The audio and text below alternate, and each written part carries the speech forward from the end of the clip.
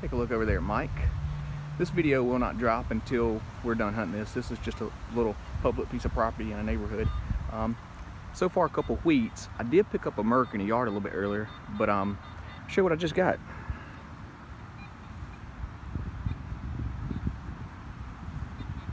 A little pretty sterling ring, really small, kid's ring.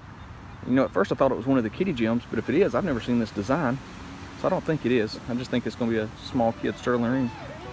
Happy to have it, and we're going to keep digging.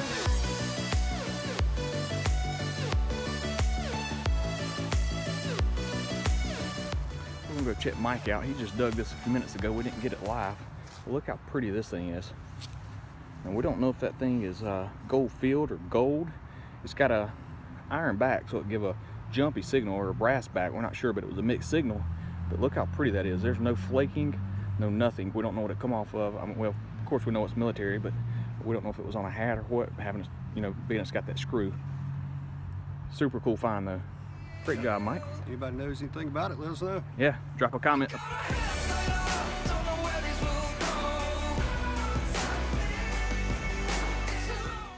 Okay, so we're still going through here, and we haven't got any silver coins. I got that silver ring. You know, the one silver coin I did get today was in a yard, but I got right here and got a 94. And check this out.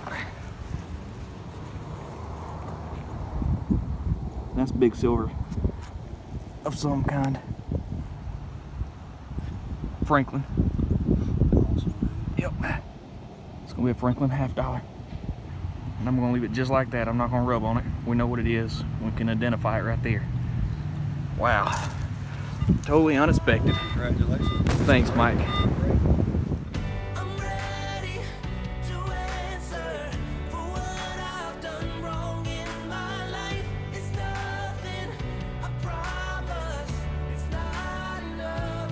Walking up to Mike, you know how sometimes you'll dig a padlock and then somewhere else in the yard you get a key. You think, well, I wonder if that fit the padlock. Well, Mike definitely got the key that fit the padlock. Check that out. He's got the whole thing, key and everything still in it. That don't happen often. It's pretty cool, Mike. Good job, man. Catch you on the next.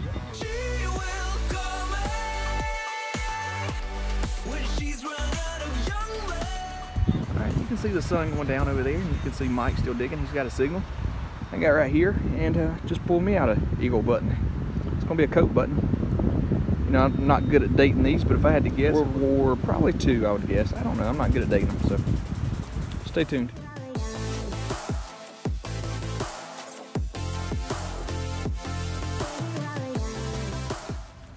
Mike is on the board. He has got a war nickel. And I don't know if you've ever dug one like this, but I have, and it hits just like a wheat penny, but it's like encased in this crud, like tarry, almost like tar. I don't know what it is. That will come off, and it's definitely a war nickel, because anytime you get a nickel hitting 81 on the AT Pro, it's definitely not a normal nickel, and you can see it shining already. So great job, Mike. You're welcome. Be back in a few.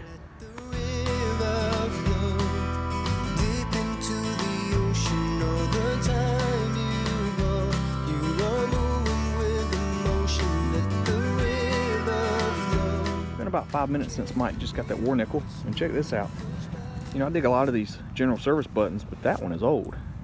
I mean, I don't know, this area is extremely old, you know, 20s, 30s, but that kind of resembles, you know, some of the older ones like Civil War era. I don't know, so we'll get that cleaned up. And I was looking for a letter in the center. I don't see one, but definitely an old Eagle button. Congratulations. Thanks, Mike. Good job. Appreciate it. Catch you on the next.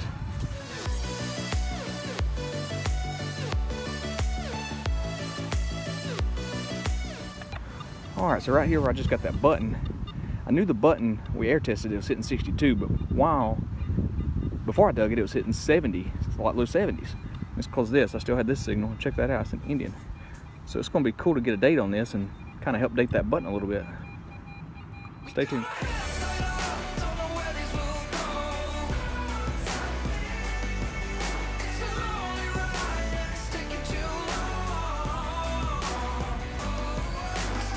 Standing here with Mike. Time for silver.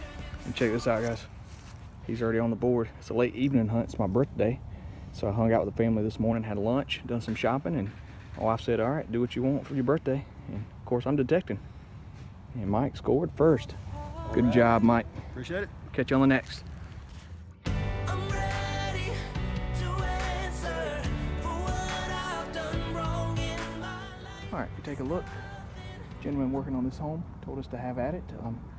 He asked what we were looking for out here, and we told him, and he said, come through this yard. So we're getting in the yard now, and Mike got a couple of wheats, I got a couple of wheats. I'm gonna check this out. Mike's already scored with a silver quarter. Awesome, fine, man. We'll get a year a little bit later. Actually, that may come right off, yep. See if y'all can see a year before we can. 40, 41. Great job, Mike. There you go, Killing it, man. Darnell. You gotta give me a fist bump before you get that. Awesome. Hello, world. For you, Darnell. Nice job, Mike. You waited your whole life, your days turn into nights. Now let the river flow deep into the ocean. All the time you go, you are moving with emotion. Let the river flow. Can you hear it whisper? It goes by so slow, like a solitary drifter.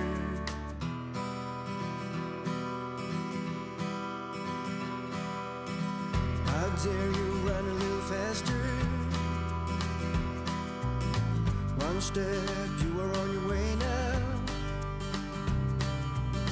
Embrace all your weakness. Therein lies the secret.